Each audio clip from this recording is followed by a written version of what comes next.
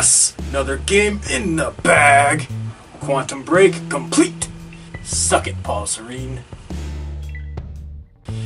But now what do? I should probably do a video review.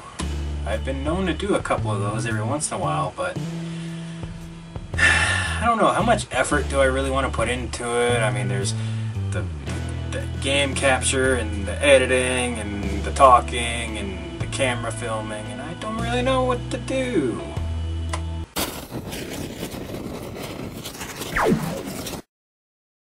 What's up?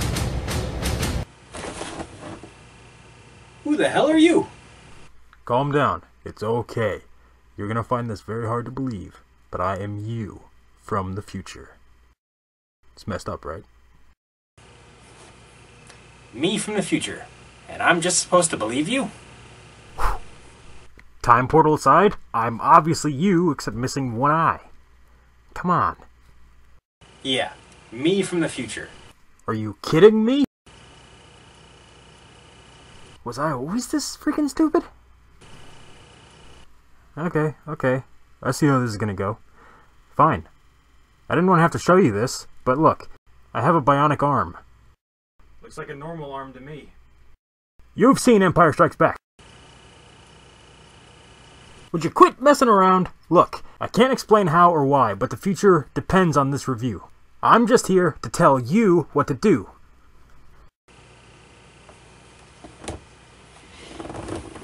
Come on! Okay, that is pretty convincing, actually. Hallelujah! The future relies on the quality of my video. We're screwed. Developed by Remedy Games and published by Microsoft, Quantum Break is an action-packed third-person shooter, with a twist. Fitting with Remedy's usual style, this mind-bending game is driven by a meaty, complex story of friendship, betrayal, brotherly love, and, of course, time travel. Story aside, what truly sets this game apart from so many others is the presentation. Remedy's previous game, Alan Wake, introduced a television show-like format, where each chapter was paced and framed like individual episodes. Quantum Break runs with that same format, but with one major change. There's a real freaking TV show attached. Yeah, really! They achieved this by casting screen actors in every major role, using motion capture and cutting-edge technology to bring every digital model to life. So when you play as protagonist Jack Joyce, you're also stepping into the digitized shoes of Shawn Ashmore, best known for playing Iceman in the X-Men movies and, what was it? Oh yeah, Jake from Animorphs. Now, first things first, the gameplay won't seem like anything special, feeling like a typical third-person game. However, Jack soon finds himself gifted with extraordinary powers after the typical Marvel Comics lab accident deal. Instead of turning into Lou Ferrigno, though, Jack finds himself given mastery over time itself. Take that, Hiro Nakamura. This ability manifests itself in many ways, giving Jack a kind of spidey sense, speed like the Flash, a shielded cone of silence, and plenty more. This led the game's many firefights to become some of the most fun, hectic encounters I've ever played in a shooter. As Jack becomes more powerful, so too do his enemies ramp up their strategies and tech to take him on. This means lots of variety with enemies, though they perhaps could have been rolled out a little more quickly. Each of your powers can also be upgraded, assuming you find the quantum sources to do so. While the shooting mechanics are near flawless, the same can't be said elsewhere. The game is at its worst when it tries to be a platformer. It isn't always clear which ledges and obstacles can be vaulted or climbed. For example... Seriously, this crate literally has the A button painted on it. A jumps. You'd think you could jump up on the crate. And here, you can see, I tried to jump up there. I thought that's what it wanted me to do. So I tried. And I kept trying. And it wasn't for lack of trying. So eventually I just kind of turned around and wandered off for about 18 minutes until I exhausted all other avenues, and then I came back because it was pointing me in that direction, and then it turns out you just had to jump there but a little bit off to the side. Seriously! I wasted 18 minutes because of that. That's not to say the platforming is entirely bad. There are some clever ideas there, like Jack's ability to use a kind of localized rewind to traverse the area. These moments also provide some of the craziest, awe-inspiring eye candy throughout the entire experience. It's just a shame some frustration is part of the package too. As for the story, I've got no complaints. This is a tale of time travel, so right away you have to accept that not everything will make sense. If you're just gonna nitpick this thing to death, seriously, just freaking go away. We don't want you here. The story of Jack and his inventor brother, Will, played by Dominic Monaghan from Lord of the Rings, is well told and entertaining throughout.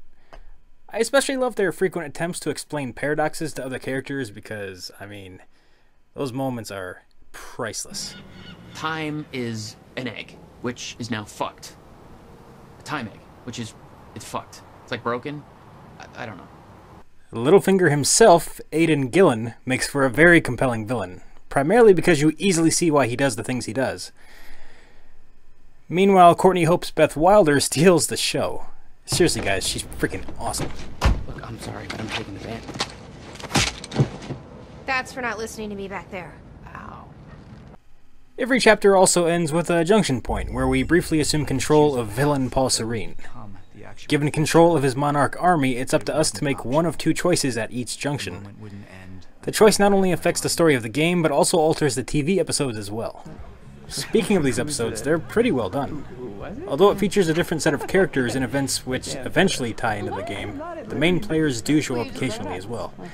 They also have a kind of low-budget sensibility, but that's not really a bad thing. For me, they slipped in seamlessly between gameplay bits and kept me engaged all along. Is that so? Hey, Crocker! Crocker! I really need to take a shit. Oh man, he's got to poop. I will put in a good word for you. I will help you climb this ladder. All I'm asking is please let me take a fucking shit. Oh, come on, man. Let the man poop. Crocker. Hey, buddy. Crocker! Burke! I don't understand. Why isn't he letting the man poop? Oh, man. Thank you. Shut up. Back up slowly. Yeah. Oh. He didn't really have to poop. Another way to interact with the TV show is by finding so-called quantum ripples hidden in-game.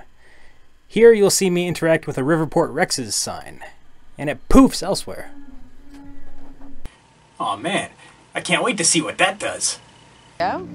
I think, because somebody twisted my arm.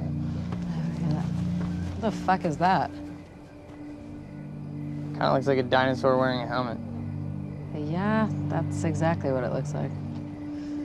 Hey, where are we? Are we even allowed to be out here? That's it? I quit! Additionally, a couple of glitches here and there took me out of the experience, but nothing really broke the game entirely. At the most, they were pretty much just minor annoyances. Nitpicks aside, this is undoubtedly another entry in Remedy's long list of excellent games. The story achieved what all good ones do. It left me wanting more. Whether that comes in the form of DLC or a full-fledged sequel, I eagerly await a continuation. I give Quantum Break an 8.5 out of 10. Now, can we please get working on Alan Wake 2, guys? Pretty, please? I love you. Okay, I did my best. How was that? I think you actually did it. I can go home now. Freaking sweet. I just saved the future. You're welcome, America, and the rest of the world. Yep, guess I'll be seeing you. Wait, before you go, one important question. And answer me honestly. Does everybody in the future dress like that, or is it just... No, man, this is just my style. I mean, your style. Oh, that's just my crappy style that I choose to wear out in public in the future.